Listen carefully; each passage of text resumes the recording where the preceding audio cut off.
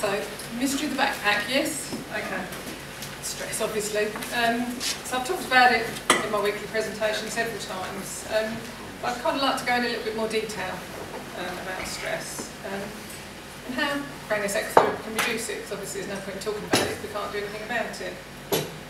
So the dictionary definition of stress is a state of mental or emotional strain resulting from adverse or demanding circumstances, in other words, overload. So symptoms of stress, which probably sound familiar to a lot of people: anger, depression, anxiety, sleeping difficulties, tiredness, difficulty concentrating, feeling restless, physical aches and pains, and that's just to name a few. So long-term stress in the body is linked to serious illness. That's a fact now. You know, a lot of people really didn't get that for a long time, but it's starting to kind of get through to people. Stress really does affect you long-term. So common sources of stress. Well, we've all heard of fight or flight. You know, that's basically if someone comes along, do I run or do I stay and fight? But obviously that doesn't apply to normal day-to-day life. But we're still getting that response in our body. We're still getting those feelings of kind of basically want to hit somebody or run away from a situation. We're obviously holding that in our body. So that adrenaline that's being pumped around is staying, it's not going anywhere. And obviously there's an internal stress, worrying about things you can't change.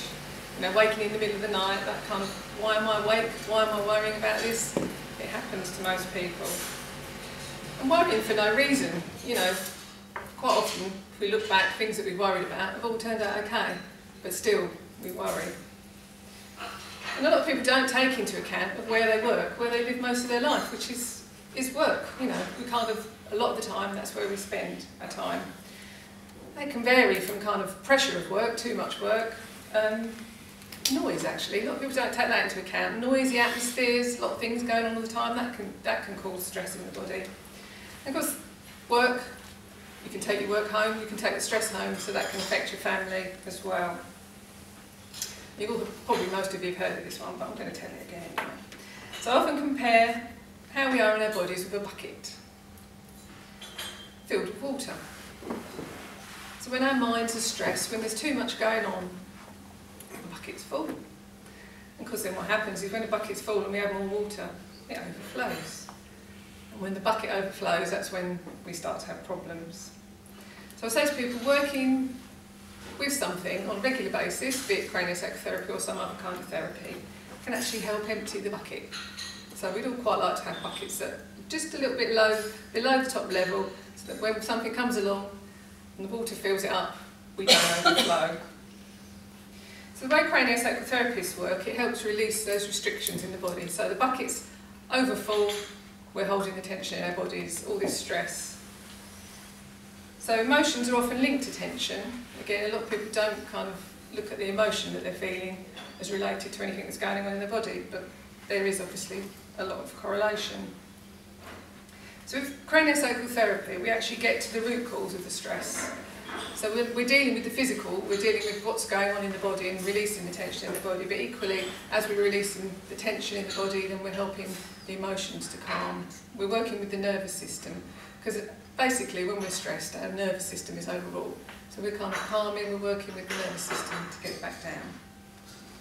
So I was talking about work, I'd like to sort of look at workplace stress, because that is quite often when most people get stress in their life. And just an interesting fact, Mind, the National Association for Mental Health, estimates that 1 in 6 employees experience stress, depression or anxiety. So now stress is the #1 cause of absenteeism in the workplace. So it used to be backaches, which is obviously good for me because I can do backaches as well, but stress is the #1 now. So as I was saying last week, 2 for the price of 1, I can help you back and help release the stress as well. The reason more people are suffering from stress, well, we all know what it is, don't we? Working longer hours, especially if we're business owners. But a lot of people, it's really, the threat of job loss is a really major stress, because you're kind of having to work hard and making sure you're doing everything right, so it's adding to the burden. So in order to help people in the workplace, myself and a colleague are coming together, And we want to go into the workplace, and we want to on a regular basis, because if you're working regularly, that's kind of releasing the stress on a regular basis. So we'd like to go into companies. It can be once or twice a month, or more regularly if it's needed, to give 30-minute sessions. So although my normal sessions are an hour, to actually give 30-minute sessions on a regular basis can be really, really valuable.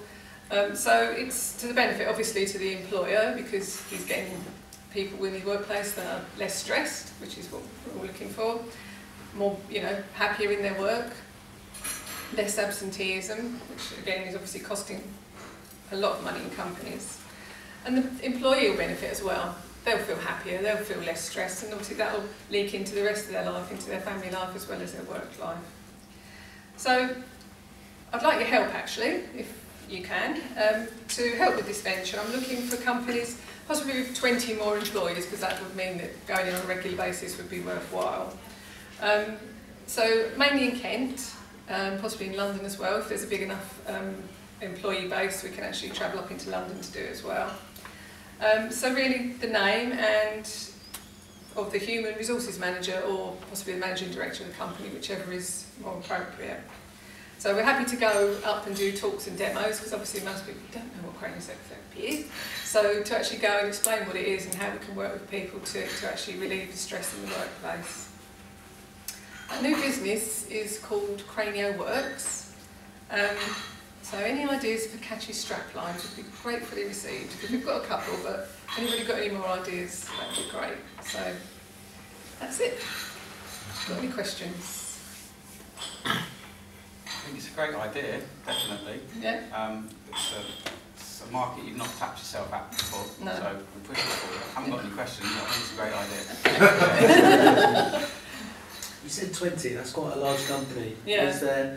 Would you do it for a smaller? I would do it, but again, it's kind of, we'd have to have a chat to see kind of. Have you worked out what that bracket is? Like, for example, most of the people I know are over in